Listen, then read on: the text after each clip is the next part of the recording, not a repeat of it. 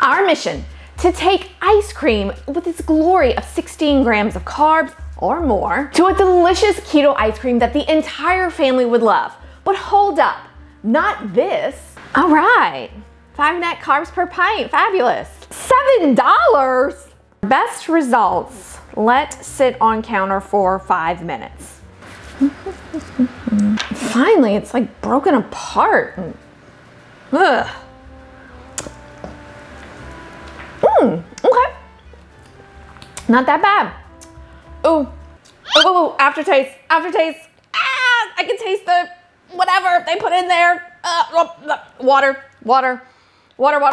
We use some simple ingredients, so grab your mason jar and let's go. Well, I'm Shelly. I'm the face behind the Keto Low Carb and Anti-Inflammatory Kitchen, and we're not gonna make one, but we're gonna make 2 amazing keto ice creams the family will love. And it's so easy, pantry-friendly ingredients. This is all you need, and we're gonna take these ingredients to this, and let's get started.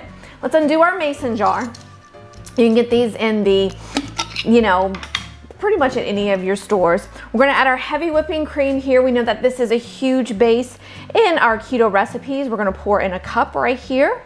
We're gonna place it in our mason jar. So let's do a little pour here.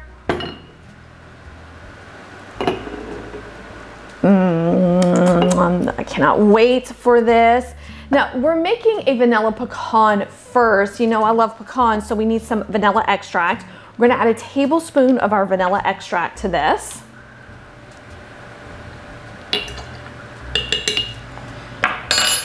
And for our sweetness, we are going to add Swerve. Now, if you watched my channel before, you know I absolutely adore Swerve. Swerve is the erythritol, but here's the great part.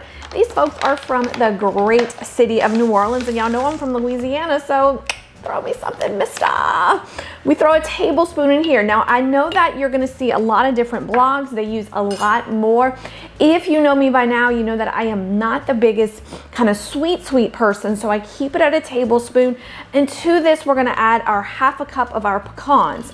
Now, I love to use pecans because they are one of our low carb nuts. I did a video, I'll link it in the description box, of the best nuts that's on the keto diet.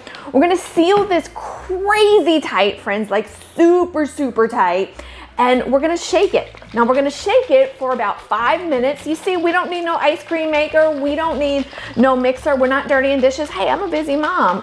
Come on now, I hate dishes. And then we're gonna place this in our freezer for about 3 hours. And that's it. Let's start our second recipe.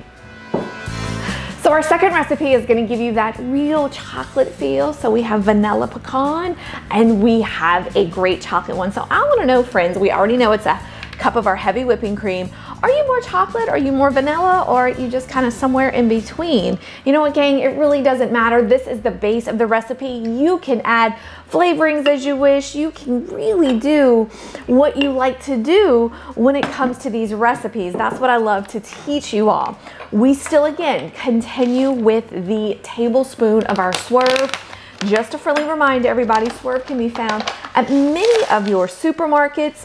So it's not something, if you can't find it, you can definitely order it online. I have a link below that you can scroll down to. Now we're gonna add cocoa. And remember, gang, cocoa is quite low carb. Make sure that you get the 100% cocoa that we can add in here. And I'm always very careful, and I always love to tell this funny story. When I was really young, and I think every child has done this, I was in the pantry digging, and you see cocoa, and you just go, oh my gosh, let me take a spoon of that and put it in my mouth, and you just immediately spit it out because cocoa's unsweetened. So that's why it's a low carb item. Then to this, we're gonna get a little fancy pants. We're gonna add our Lily's baking chips. I have a 1/2 cup in here. And the same as with our vanilla recipe, we're gonna close this, we're gonna shake this up. This is such an awesome recipe for my mamas out there. Y'all know I'm a mama. You could throw this in your ice chest if you're out and about. It doesn't really make a mess. 5 minutes, gang, that we wanna shake this. I scream, you scream, we all scream for ice cream. They're done. It's been about 3.5 hours. We're gonna open up these bad boys. I'm gonna stick this spoon right in there to try. Now, of course, gang, when you're serving it, you take a rubber spatula. But number one, this is my kitchen. I can do what I want. Oh, well, God just punished me for that. And so, my gosh. The spoon, look at that. I grabbed it without having to wait 47 minutes buying the keto ice creams at the supermarket.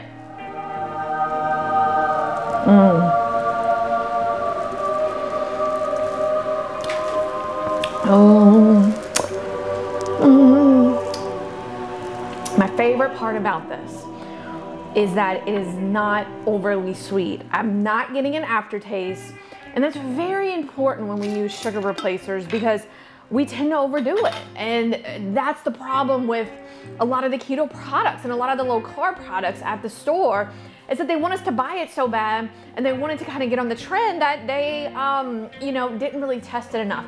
And that's a whole new tangent for a whole other video. You know, I'm really upset with the food industry because they jumped too fast on the keto thing, put too many sweeteners in there, chocolate. Okay, this one's a little bit harder than the vanilla. I'm assuming because of the cocoa that we put in there. Cocoa's bittersweet, so that means it's a, you know, a little drier. So here we go.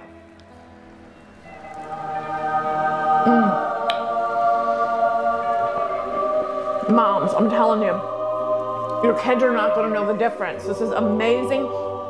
Of course, if you forgot to write down everything we did, you can scroll in the description box. And because you watched this video, I'm going to want you to continue with another dessert recipe where I made over Joanna Gaines' cookies. Gang, if you like this video, be sure to give it a like. And of course, finally, scroll down and get that keto and anti-inflammatory menu. Hope all is well with you. Bye-bye, friends. Mwah.